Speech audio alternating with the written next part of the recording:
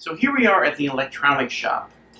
This was necessary because of the ELX, the electric harmonica, which you may have also seen on YouTube. First I want to tell you the story of the ELX. It all starts right here. Okay, now I really feel like Mr. Rogers.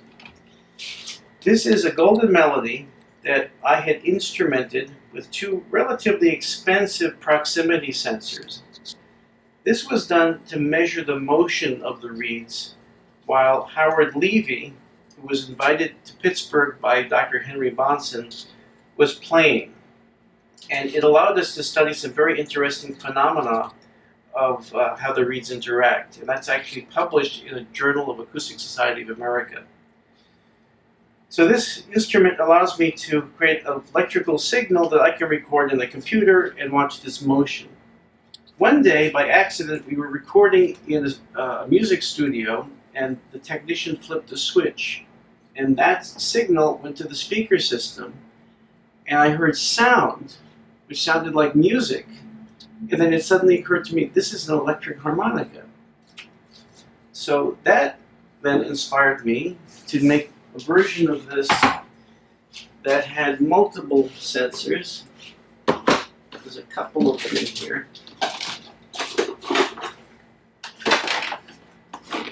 Let's start with that one. So this dates back to probably the year 2000, 2001. I was really enthusiastic about the whole concept. Okay, this is one in which I had painstakingly glued little strips of piezoelectric film onto each of the reeds and then connected them electronically. I can't even believe to this day I went through such trouble.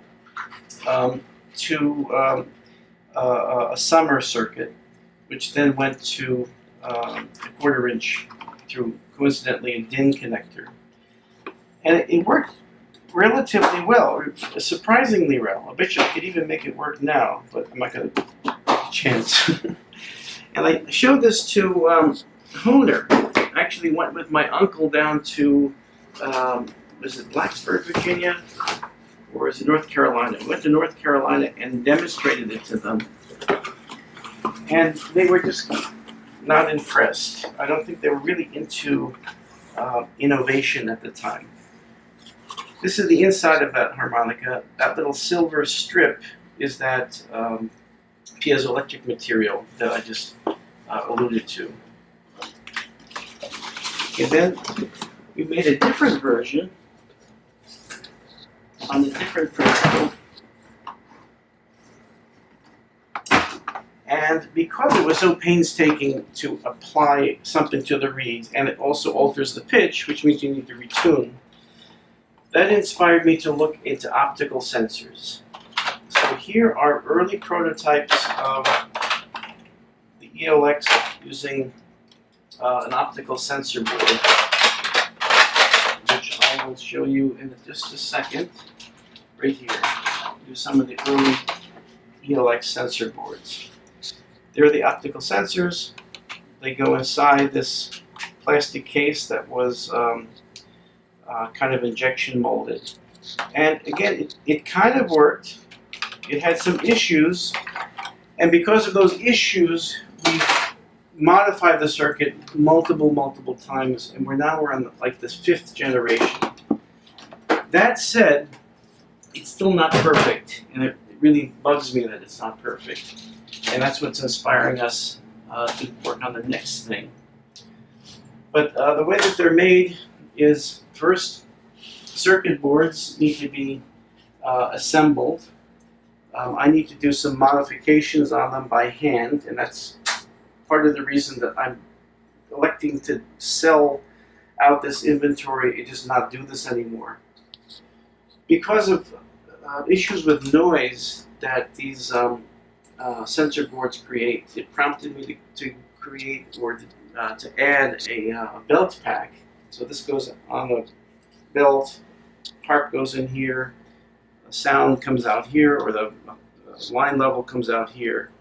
And that's yet another step that's kind of time-consuming and painstaking. So I don't really enjoy doing that. But when that gets assembled, we swing over here where I do the testing. And okay, the first thing you're going to hear when I open this is the sound of the lights. Oh, let's see if I turn it on. But let's not do that. Let me just turn it on. Okay, so this is connected to this little PV amp, which, by the way, I think I had in high school for my guitar. I don't have a guitar anymore. And then the amp goes to the oscilloscope so I can look at the waveform.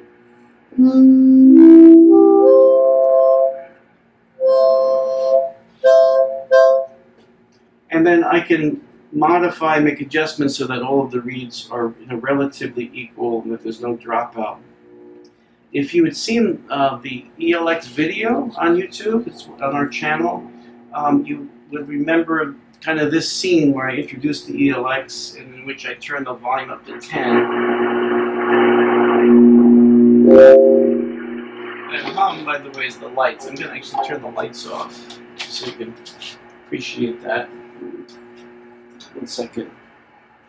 Yeah, because they're optical sensors, it never occurred to me that lights, which are powered by 60 hertz AC, is going to create a signal. So that really kind of sucked and prompted us to have to add a 60 hertz filter. But let's do that experiment one more time.